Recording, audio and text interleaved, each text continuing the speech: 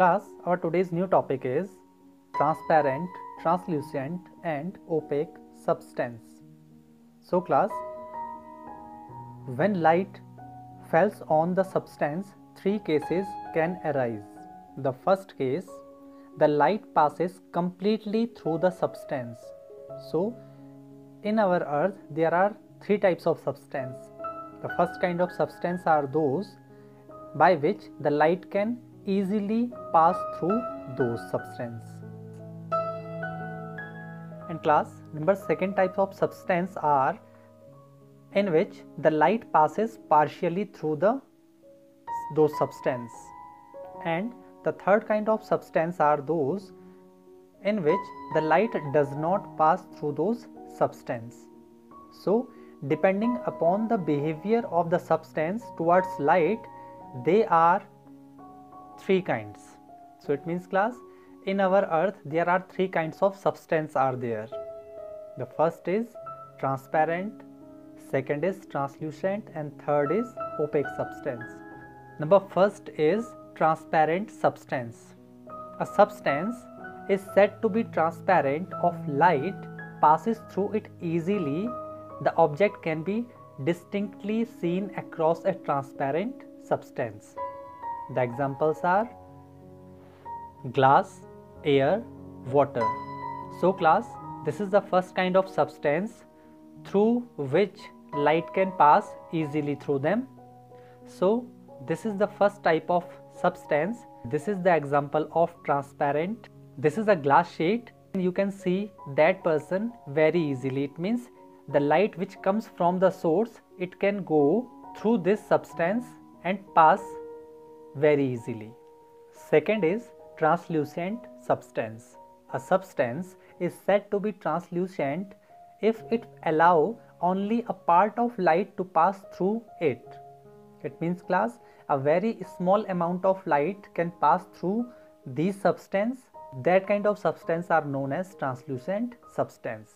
The details of an object cannot be distinctly seen through a translucent substance, but only a faint impression is seen. It means class, a very small amount of light can pass through this substance, so we are not clearly seeing the objects properly.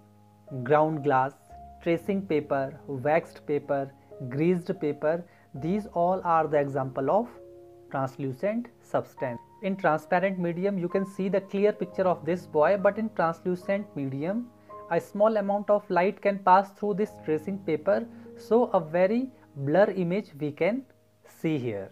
So now I will show you the example of translucent substance.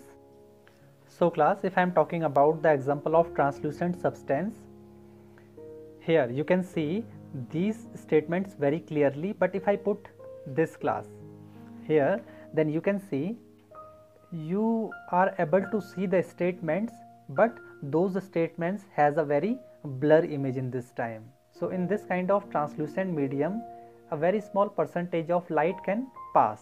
That's why class, you are not able to see the statements properly. You can see the statements, but those has a blur image.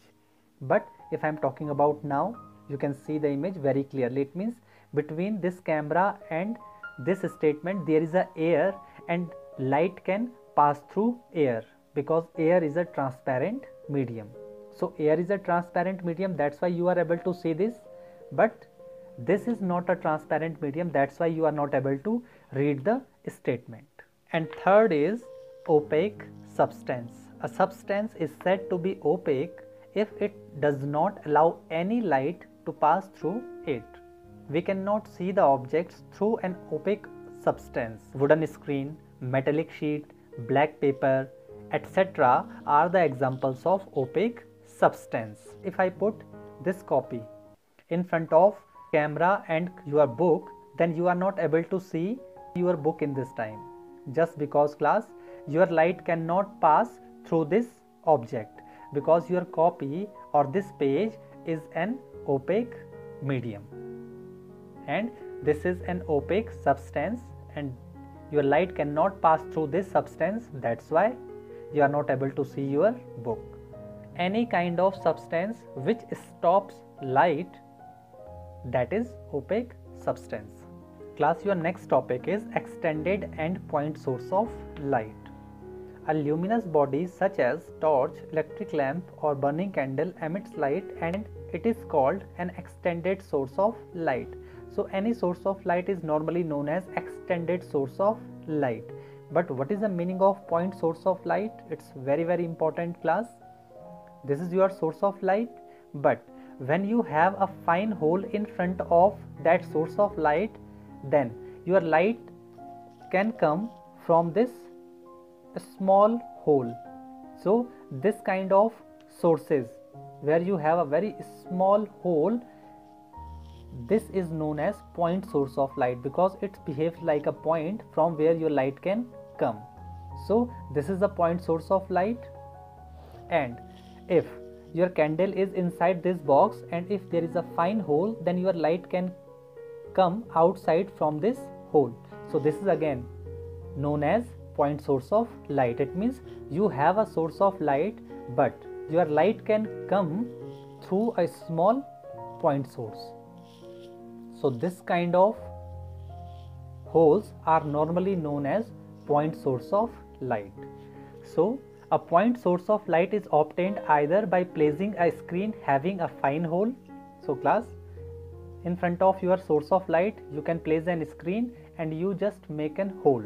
So this is your point source of light.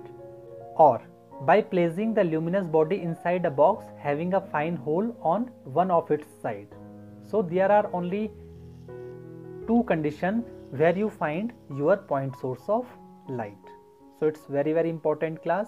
Either you place a screen and make a hole, or if your source of light is inside the box, then you have a hole at least in one side. So class, with the help of this example we can show you the point source of light. Class, this is a source of light, and if I am talking about in this time, this is a source of light, but if I am talking about point source of light, so this is a paper and where I put a hole. So class, in this paper you can see there is a hole, and when your light falling on this paper, then your light can only pass through this hole. And you can see here, class, here you can see through this hole your light can pass. This hole is known as point source of light. You can see your light can pass through this hole. So this is your point source of light. So class, this is your point source of light and this is your source of light. For your point source of light you need source of light.